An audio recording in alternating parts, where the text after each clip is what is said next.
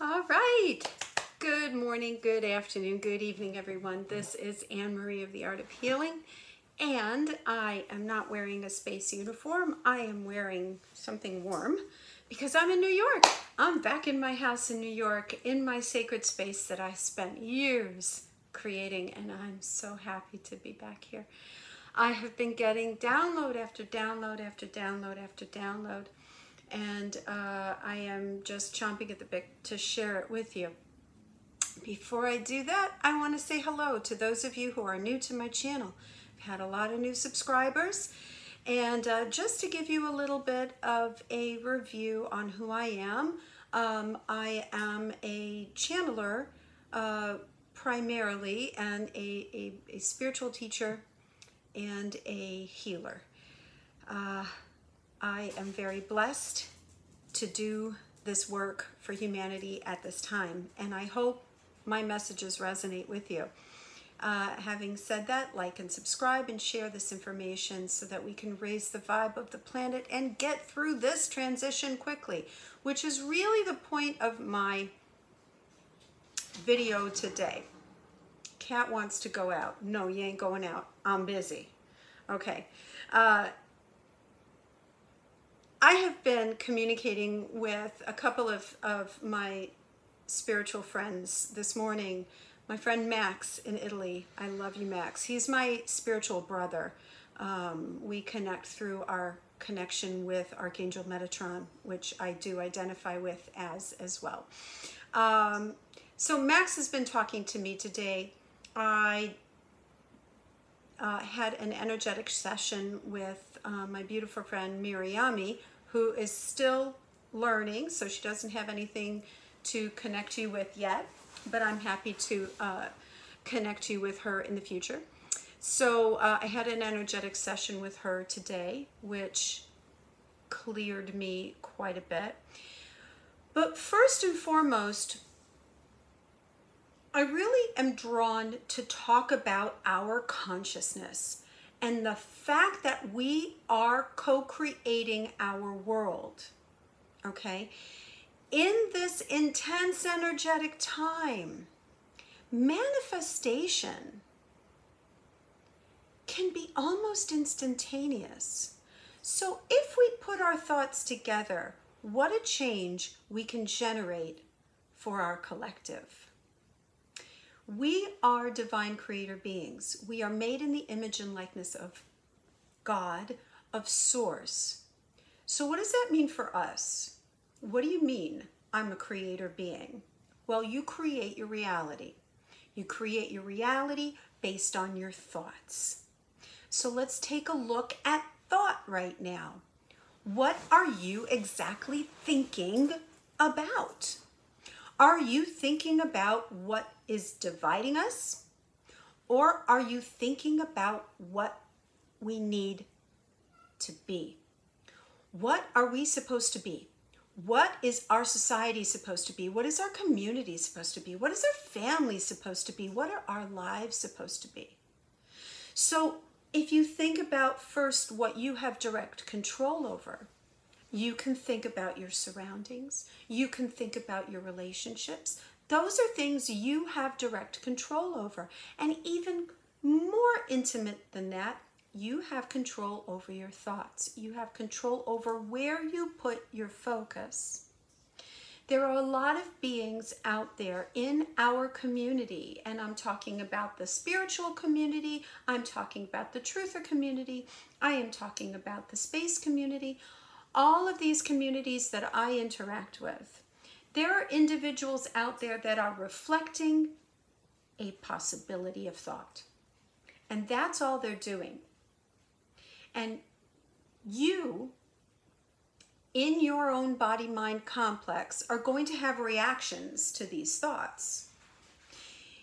If your reactions are like, yeah, that's what it is, then you know that you're on track, that you're in alignment, and that you are creating something potentially amazing. And when I said the word creating, I saw 444, and those are my numbers. So I'm on to something. Listen up.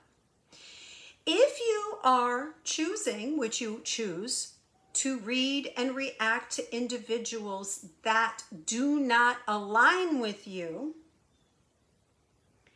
and you get this, I can't believe these people are doing what they're doing, and you choose to engage with that, boom, boom, boom, you are miscreating. You are miscreating your immediate reality. And what is that immediate reality? That immediate reality is how you feel.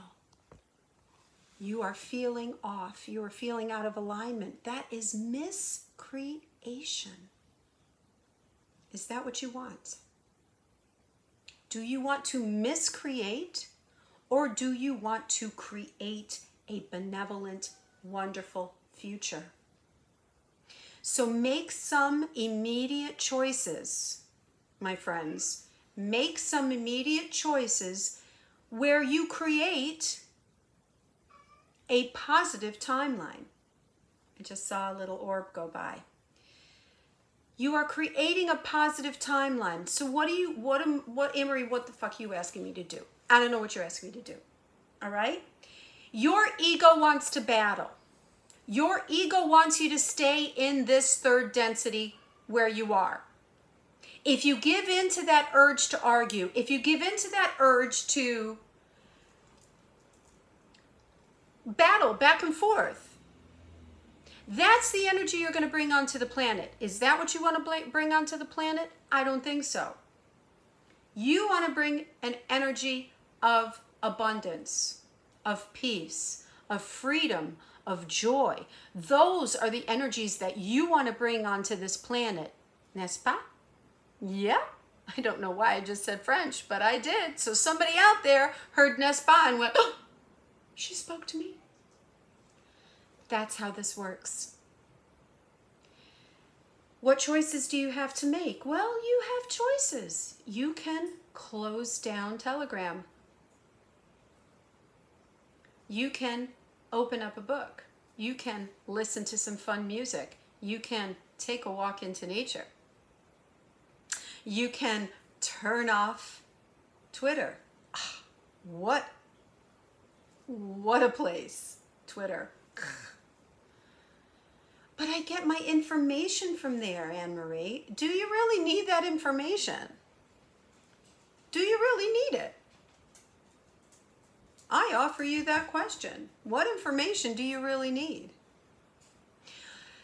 Think about it this way, everybody. You say, oh, well, I don't watch television. I don't watch mainstream news. But you are listening and allowing information into your bodies, into your body-mind complex, into your minds, into your emotional field, whether it come from Twitter, Telegram, whatever other app is out there where people communicate with each other. I won't even say the other F word. Super rolling of eyes. And I participate with it too, and I communicate with people there too. It's not like you have to live under a rock. But the bottom line is that if we didn't have these instantaneous ways of communicating, oh, cat. If we didn't have these instantaneous ways of communicating, let's just decide to use it for the best possible outcome. And only you can determine what your best possible outcome is. In conclusion, I want to talk about positively co-creating our reality. We must agree to certain things. And this is across the board.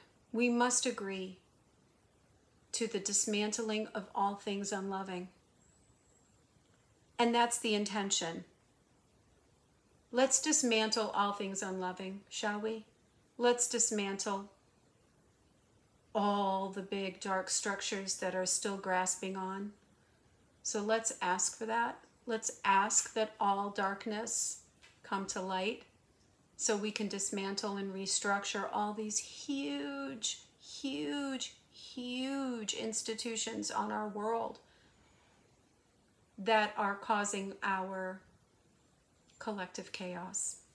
So let's choose to create that, please. The second thing is, let's focus on what we want. What do you want in your life? Do you want not to have to get up out of bed every morning by an alarm clock? Oh my God, manifest that. Focus on that. Put it out there into the universe. Pray. Say, you know what, God, I am really grateful for where I live. I love what I have. But you know what? The way that I'm keeping it is killing me. Find a solution for me. Find a solution so that I don't have to get up out of bed every day, which just I hate. Do that. I did that. I did that. And it happened. What else do you want to create in your life? God, I don't want to see people with these masks on their face. It triggers me. First and foremost, we have to have compassion. Those people who align with that school of thought, and I just looked at it again, I saw 11:11. I'm on the right track. People who align with that school of thought are under a big spell. So let us think about it in that way, and let us pray. Let us say, please, may their eyes be open to the fact that they are doing something completely useless, and that they're just being used. May their minds be open. You cannot, with your bravery, let's call it bravery, go up to someone and say, don't you know that what you're doing is stupid? You don't need that. So let's pray for it. Let's pray for people so that their own eyes be open, that they receive the enlightenment they need to see in whatever means necessary, and collectively say, I'm done with this. What else do you want in your life? Do you want love? Do you want abundance? What do you want? Pray for it. Ask for it. If you want to get specific, but be aware of your ego. The Secret, the book The Secret, only dealt with the ego. It dealt with just, let's say, the material side of it. One thing that I have learned through my interactions with the Raw Collective is that we need to stop creating from our lower chakras, and we need to start manifesting and creating from the higher chakras. So what does that mean? Okay? It is a shift in perspective on where your manifestation lies. So you can say, I really, I need a new car. I need a new car. And I want a car that has this in it, and I want a car that has that in it, and I want it to be like this, and I want to be like that. All right, so you, through your ego, are setting up this parameters for manifestation, and that's magnificent. I hope you get the car that you want. But is the car that's in your best interest? Maybe you manifest the perfect car, but the payments, the insurance, the gas, it's going to overwhelm you in the future. Okay? So what does it mean to manifest from your higher chakras? You change the way your intention goes. You change your prayer. So you can say, I need a car, and I really want it to be comfortable. I'd like it to have this feature. I would really love this car to be within my means, so that in the future, I'm not too heavily burdened. I will this into my existence, and I look forward to what I get. You create it. And one last point, and I just saw 1444. I'm onto something here. Pay attention. The last bit is that we need to remember that we live in a very benevolent universe. The universe, all that is, loves us immensely, tremendously. Don't block it. Don't block it by setting up your own parameters. Thank you, and I just saw another orb. That was not a bug. I did not see a bug. That was an orb. I'm on to something. Pay attention. The universe loves you. God, all that is, your guides, your teachers, your benevolent, high-dimensional beings love you. Let them show it to you. Say, wow me, excite me, bless me. I know you want to, and I'm willing to receive it. That's my message today, and I believe it was 100% channeled. How cool is that?